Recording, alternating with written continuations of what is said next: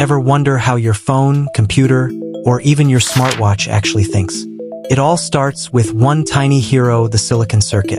Silicon is a super common element. It's basically refined sand, but when engineers purify and shape it into wafers, it becomes the perfect material to control electricity. On that wafer, millions or even billions of transistors are etched in microscopic patterns. These transistors act like tiny electronic switches, turning on and off billions of times per second to process data. That's the thinking part. When you tap your screen or press a key, signals travel through these circuits. Each transistor decides, is it a 1 or a 0? Those ones and zeros form the binary language that makes every app, video, and message possible. So next time you scroll TikTok or play a game, remember it's all thanks to billions of tiny silicon switches working together faster than lightning.